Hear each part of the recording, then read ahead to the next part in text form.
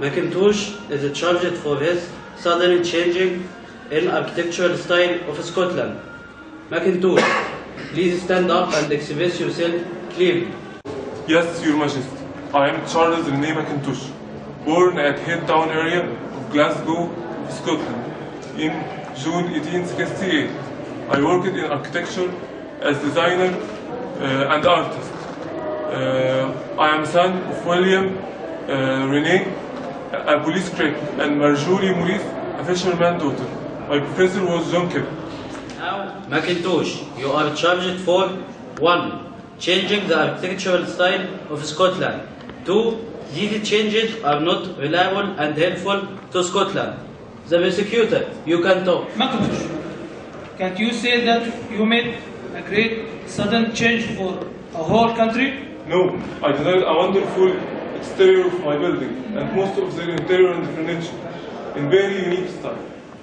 What are the buildings you designed? I designed Hill House, Shepperton House, Glasgow School of Art, and Strait School of Scotland. Whom you worked with? I worked with my wife, Margret, and my friend Herbert and his wife, Francis MacDonald.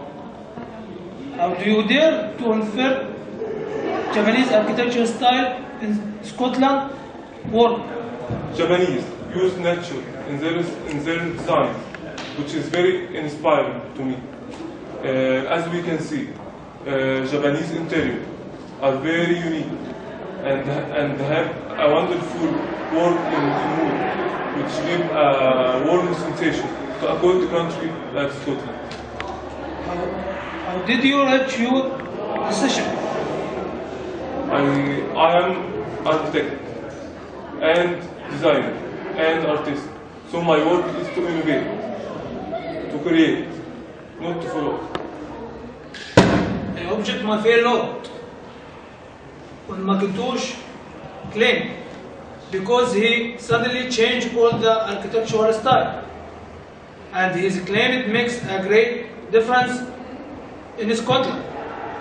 In my opinion, I say that your fair majesty must arrest this prisoner by a fair rule. Defense can defend the accused person. My fair lord, Macintosh is not accused and guilty of any crime except his love for his country. He is an artist and architect who has a clear and different perspective of what the history of Scotland will be.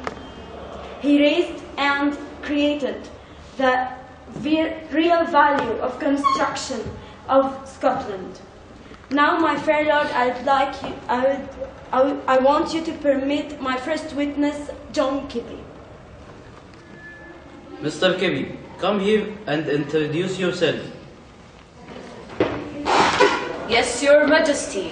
My name is John Kibby, born on the 4th of August in Glasgow. The prosecutor, you can ask Mr. Kibby. Relation between you and Macintosh? I've worked with Mr. Macintosh a lot. We both designed the medical hall of Queen Margaret College, and also we designed the Herald Building and the Martyrs School. What is your role in Macintosh change in Scotland? I discovered his talent while working on drawing sections and constructions, and also he find his point of view and create a new architecture style. Excuse me, Majesty. Do you really think this person can really harm his country that he has always loved? As we work together, I'm pretty sure that Mr. Macintosh did a great job for his country and the Scotch architecture. Also, his wife, Margaret, she helped him a lot and she's been very supportive. Your Majesty, I'd like you to permit Mrs. Margaret MacDonald to enter. Mrs. Margaret, you can enter and express yourself. Oh, my husband, I don't know why you are doing all that to your country and your country do that to you. Oh, my lovely pretty wife. Silence in the court. Mrs. Margaret, express yourself. I am Margret MacDonald, born at 5th of November 1864 in Kipton in Kingdom. I'm one of the most decorative artists. The defense, you can ask Mrs. Margret. Calm down, Margret Macintosh. Macintosh is not guilty of any crime except his passion to his work. What is your experience? What is your experience beside Macintosh while he was working in his fascinating project? I am Macintosh's wife. I always pushed him forward in his work. My fair lord, this man is not only my husband, but he is a survival of the architecture style in Scotland. Do you really think such a great person and a much greater work could cause any failure to Scotland? How could you say such a thing about my husband? He didn't take any decision alone. We worked as a group of four, sharing our ideas and correct our mistakes. Defense wants to add something? My fair lord, I beg your pardon to really know and feel the person standing in front of your majesty. This man is not guilty of any crime, except his passion to make Scotland much better. He always wanted to improve the architectural style of Scotland. Then look at his work. Is it possible for such a great work to cause any damage or harm for Scotland? In 1887, he wins the Book Prize Glasgow Cathedral. In 1888, awarded National Queen Prize for Design. In 1889, wins the prize in Architectural Design and a free studentship. Finally, I trust your majesty to really rule a fair verdict on architecture, Charles Renee Macintosh. The prosecutor, you can say your decision.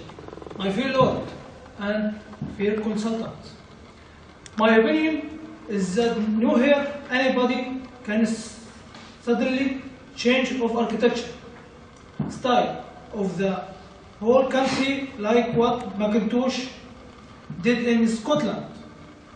And I hope your majesty apply a fair rule in Macintosh. Silence in the court.